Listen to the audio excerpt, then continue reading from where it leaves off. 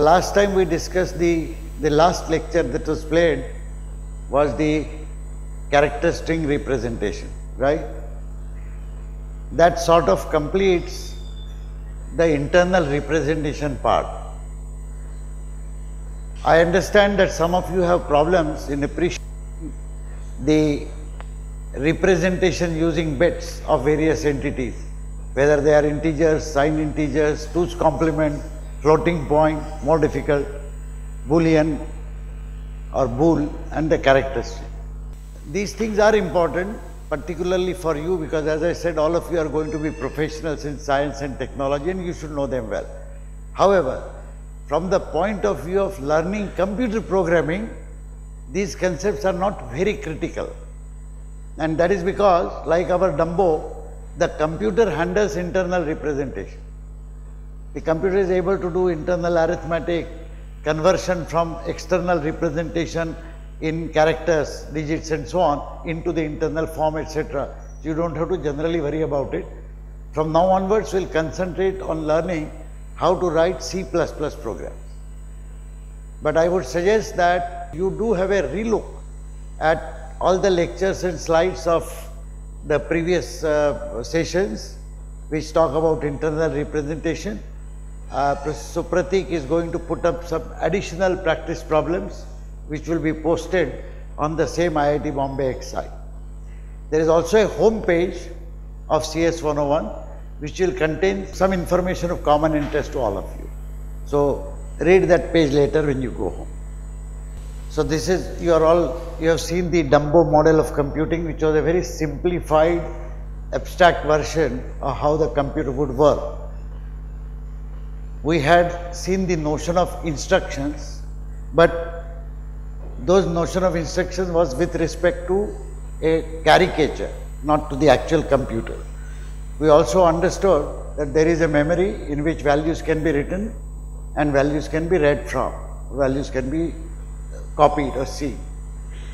In particular, we saw the notion of input and output, where we said an input will destroy the old contents of that memory location, whereas an output will merely mean copying of that value and giving it out to you.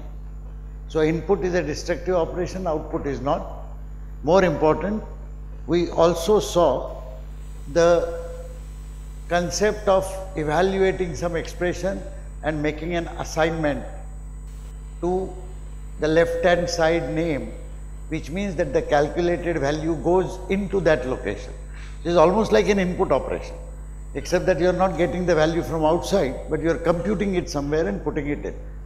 So assignment operation is also a destructive operation, and input operation also a destructive operation. Destructive not in bad sense, but it merely means that the old value in a location is replaced by a new value. And we had intuitively seen the idea of a program by looking at the procedures and so on. Now, what we wish to do today is to understand the structure of a C++ program. We'll look at a program and we'll look at various components of that program, trying to understand the significance of those features. We'll then have an example program, and then we will prepare a groundwork here to study more of the actual C++ program. The point is, from now onwards, from the next week in the labs, you will actually be writing, testing and running C++ program. So here is a C++ program. Any guess on what the first red line is about? //file add two numbers.cpp. Well, some of you already know it, but those who are seeing a C++ program for the first time, please remember that ordinarily, just like for Dumbo, for C++, we will be writing instructions which the computer is supposed to execute. There are some statements in our program which will be declarative statements, just like use location so and so. But in addition, since the computer programs are read not only by computers but also by people like us, we also read those computer programs. I write a program, you will read it. You would like to understand what is written.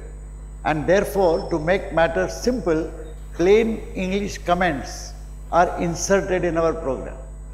Now, we do not want to confuse the computer with those comments, because those comments are not meant for the computer. C++ cannot understand what you are writing as comments. So how do you distinguish? So there are two ways of distinguishing comments from rest of the instructions in your program. One simple way is to start a comment with //. So whenever there is a line in which you put //, it means the entire line is ignored by the computer. Simply ignored. It is as if the line does not exist. But for us, such lines are important because they tell us what the whole thing is all about. In this case, for example, you have add_2_numbers.cpp. So this is the name of a file which contains this particular program.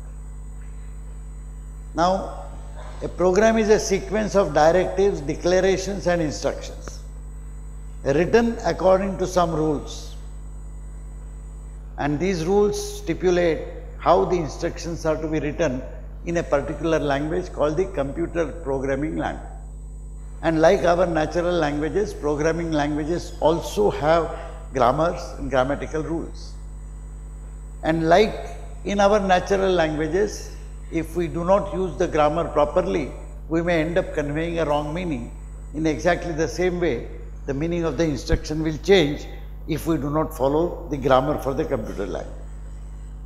The entire program is stored in one or more files. For the time being, we will assume that the program is stored in one file. A file is an entity which typically resides on the disk and which contains either the text of a program or a translated program in bits and such jumbled things, whatever. So these are different types of files that we have.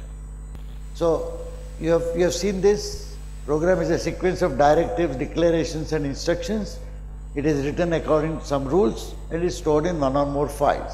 As a matter of fact, when I mentioned this is a comment which indicates in which file in the disk this whole program is there, because otherwise you will be able to locate it. Then the next two statements, #include, sign, IOStream, sign. Looks very cryptic to us at this juncture. Next line says using namespace std. For the time being, we will merely take these as mandatory declaratives to be given in every C++ program at the very beginning. Without these, the C++ compiler will not be able to understand or execute your program because it won't be able to compile it properly. So these are basically compiler directives. That means instructions to the compiler phase of Mr. Dumbo to understand what the program is all about. Later in the course, we will of course know more about what #include means or what using namespace std means, etc. But these we take them as compiler directives for the time being. So these are instructions to the compiler when translating your program into the machine language, and these are mandatory. In fact, these two lines will occur in every program practically without any exception. There may be more such directives as we advance our knowledge in programming, but these are mandatory. So while typing etc., you should never make a mistake. These two lines should always be there. The first two lines, non-comment lines in any program. So include IOStream. What does this mean? It actually means that I have a program file. Apart from my program instructions, which I want C++ to compile and translate, in order to properly translate my program instructions, I want C++ to also have by his side another file, which is called the IOStream header file. Although we don't understand much about it, but let's just try to analyze the name. IO will mean what? Input output. So obviously it has to do with something. Stream, all understand stream, like water flowing. So in fact, input output in C++ is handled as a stream. And you can have multiple streams, just like you have multiple rivers, Ganga, Jamuna, whatever. So there are multiple streams.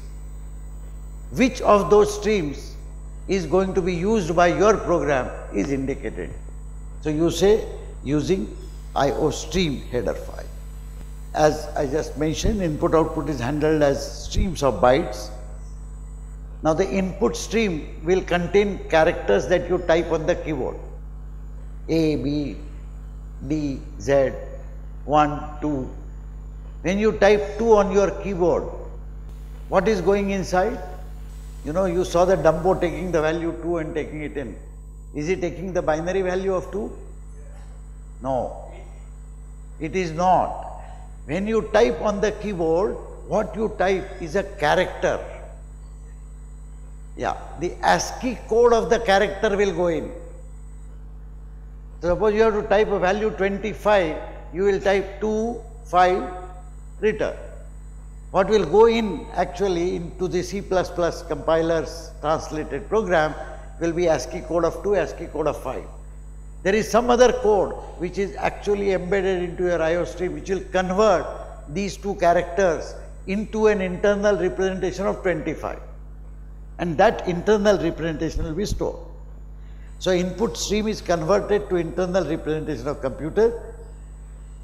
Also, when you give an output instruction, the internal binary representation, the 2's complement, floating point, whatever, is converted into a stream of characters.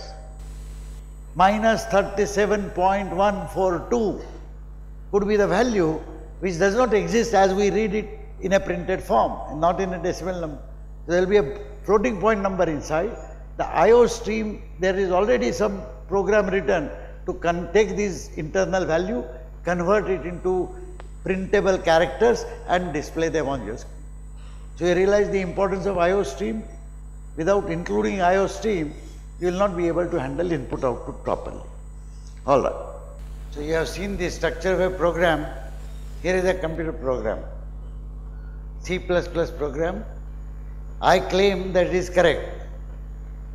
But when I try to run it, C++ does not like me and my program. So what are the problems in the following program and why there are problems? As usual, spend next 2 or 3 minutes in writing down a proper list of problems. 1, 2, 3, 4, 5, 6, 7, 8, whatever. So what are the problems with this program? That you write first, and then you write what should be the correction in those mistakes. So you might want to write almost half a page listing the possible problems and the remaining half page writing the correct program. It may take a while, but do that and then let me know when you are done. Alright, so now we do our usual thing. I think some of you already started that. Swap your answer books, discuss with your friends. If you are odd number of people, rotate the copies. But I do not want a single individual whose notebook is being read by the same person. Alright, I think this is enough time. So, how many of you jointly with your neighbors have been able to A, convince each other that your list was the perfect list, and B, together have discovered some more errors? So let us look at this. The first error is in which line? Int A comma first B. So what is the mistake? A variable name which is like a name that Dumbo tags on a drawer. There are very clear-cut rules in C++. No name can start with a digit. Alright. Next error. The second statement does not have any error. C in. So now I understand why you are getting more errors.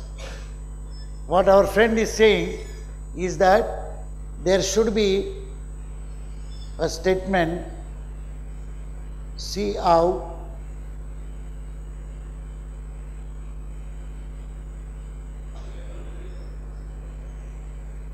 Is that right? Well, this is a good programming practice, but unfortunately this is not an error. A C++ program will run even without an output message coming to you.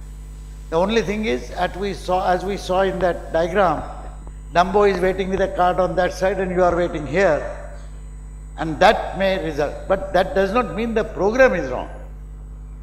It is not behaving in an ideal fashion, but that is because we did not write a particular instance. So it is desirable but not mandatory, therefore it is not an error. In C in greater greater A greater greater first B, Again the same error that I cannot use this here. Of course, this is related to the first error. So once you correct the first error, hopefully you will write the correct name here also. Next error, float A. So what is wrong? Float is correct.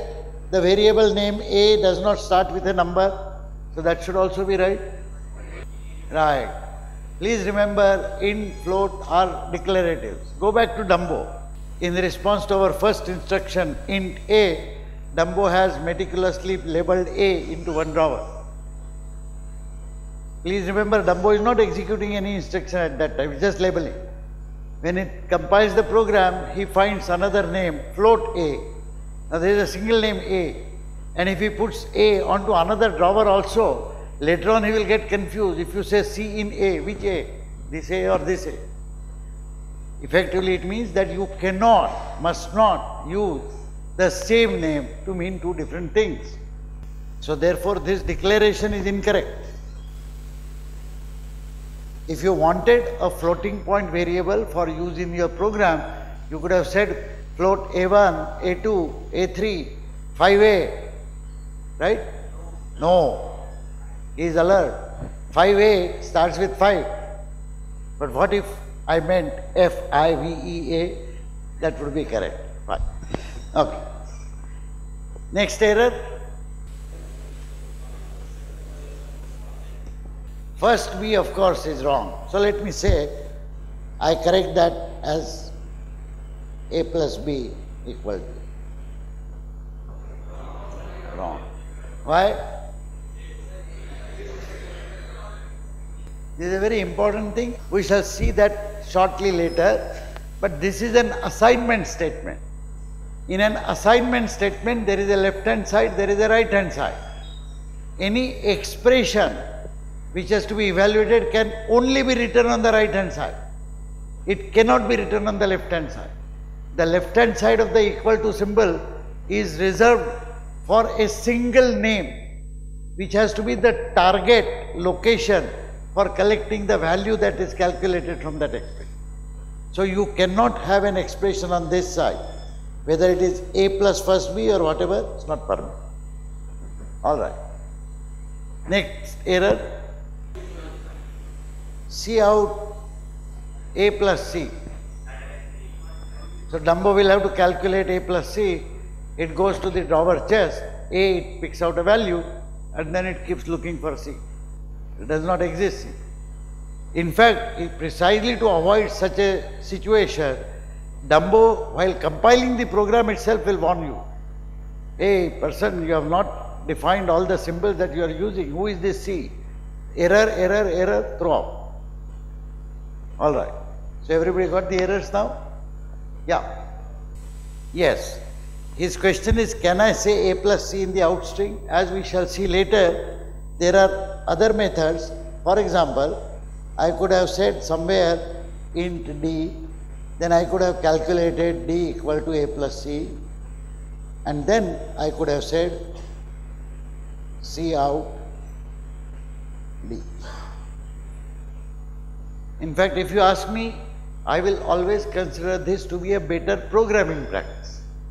However, if you want a simple short calculation and the calculated value is not meaningful for rest of the program, you could directly write the expression.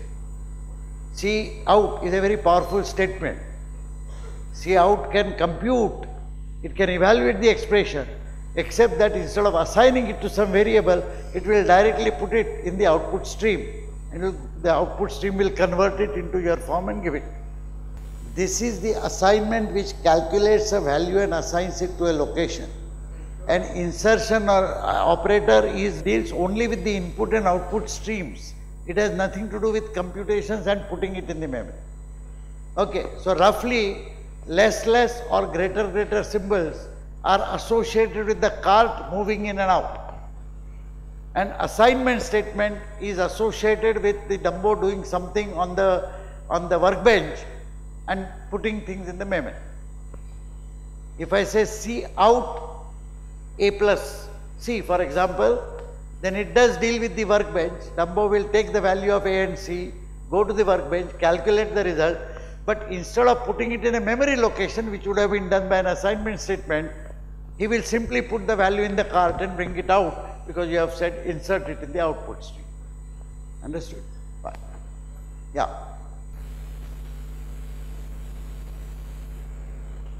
His question is, suppose I did not write A plus B equal to A, but I wrote A equal to A plus B. Will that be error or will that be correct? Oh, some people say error, some people say correct. I will tell you it is correct, and I will also tell you why, although this will be discussed later. Please understand, we have not yet discussed the assignment operation. But assignment operation consists of two subtasks. One task is to evaluate the expression on the right hand side of the equal to symbol. Another subtask is to get the final result value and put it inside the location on the left. And while doing these two subtasks, C++ is not confused at all. So C++, whenever it comes across this statement, it will first look at the right hand side. The right hand side says A plus B, so it will take the value of A, take the value of B and calculate A plus B. It gets a single result. Now and only now it will look at the left hand side. The left hand side could be any variable, zeta, beta, delta, whatever. It so happens that the left hand side variable is A, doesn't matter. So C++ will take the value, whatever it has calculated, and put it in A. In the process, it will destroy the whole value of A. This in fact is equivalent of changing the value of A. Consider a very good application of this concept when you want to say count equal to count plus 1. Don't you do some count? Cricket score, how the cricket, there is a score, 249, and some batsman takes 2 runs. What do? Existing value 249, 2 added to it, new score 251. So you want to change a summation counter. This is the best way of doing it. So although we digress, we'll probably look at it again. But please understand, I appreciate this question. This statement is not wrong at all. The variable which happens on the left hand side can occur on the right hand side expression any number of times, because these two have nothing to do with each other. But the right hand side is first evaluated, single result comes out, that result goes into whatever you have kept on the left. Alright. The character string representation that we saw last time, you will recall that we said that individual characters are represented by an ASCII code, and if you wanted a sequence of characters as a string, there is a notion of an array in which there are multiple locations, and you can keep characters one after another which form a string.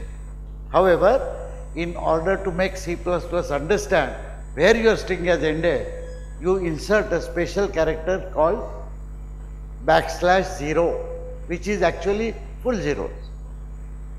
So that is all 8 bits of a byte contain 0, 0, 0, 0, 0. It's called a null character. You insert it, and then C++ knows that that is a string which ends here.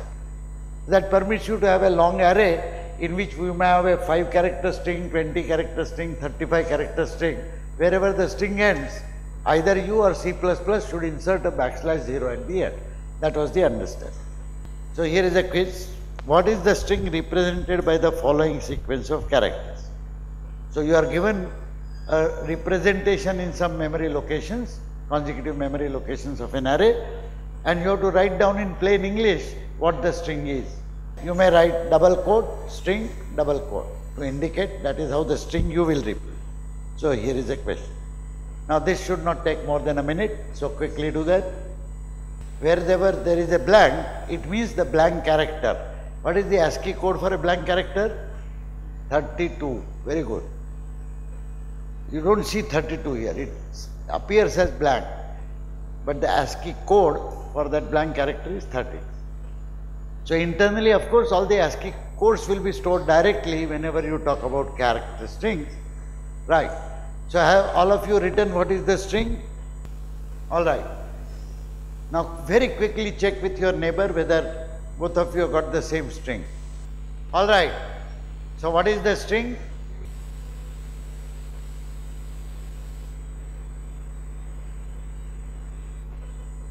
So the PUT, those characters with a blank, etc., colon. So give input is what I wanted to say, but somewhere I inserted a \0 here. Now this array might have 200 other locations, it might have n number of other characters, but C++ keeps looking at the string from one end. The moment it finds \0, it says string is completed, it's terminated. So it will ignore anything else that follows. Is that very clear? Now when you give an input string or something and the C++ stores that, C++ will never make that mistake. It will always put the \0 only at the end of the string. But later on, you can see that by writing programs, you can construct string. You can actually take an array, push this character there, push this here, take few characters and push them there. When you do such jugglery, then it is your responsibility to put the \0 at the proper place. If you make a mistake, this kind of nonsense will happen. Clear? All right. No. The string has ended. As far as C++ is concerned, this part does not exist at all. The \0 is not an indication to go to new line or something like that. That is part of the output instruction. We are looking at how a string is represented internally. So this whole quiz is not concerned with input and output at all. It is concerned with how a string is represented inside. And in that representation, the problem is that we should not have this. All right. Suppose instead of this \0, I had this as blank. Now what would be the string now?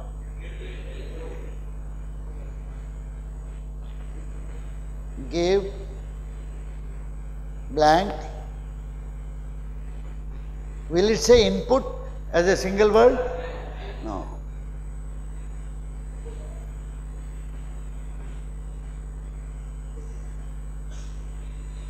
So this will be the string. All right. Next quiz. Here is a full program. So what is printed by the following C++ program? Within 1 minute you will be able to do that. Bool, true value, false value. These are two variable names. True value equal to true, false value equal to false. Cout, true value is colon, less true value, cout, and false value is less false value. Return. Simple program. It assigns a value to a bool variable, bool type variable, and prints that value. So certain things I can always say. First cout statement, this cout statement will produce a string which will say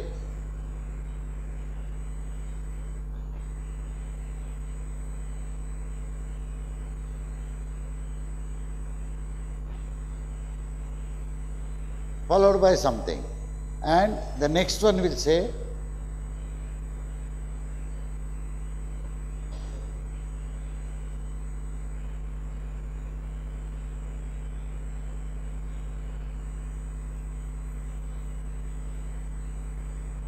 and something. Okay, what will come on the first line? True or false? Sure? True means the characters TRUE, right? False. First one will say false. Yeah? No, one says print true value, other says print false value. True value is true, false value is false. All right. So most of you have forgotten the discussion of the Boolean variable. The Boolean value internally is interpreted as follows. Any value which is 0 is treated as false. Any value which is non-zero is treated as true. However, when you ask a Boolean variable value to be printed, then if it is false, it is always printed as 0. If it is true, it is always printed as 1. Always. Independent of what the large value internally it might have assigned. So this is, you see, very curiously, C++ language does not describe what value the C++ compiler should store in the location for a Boolean type variable.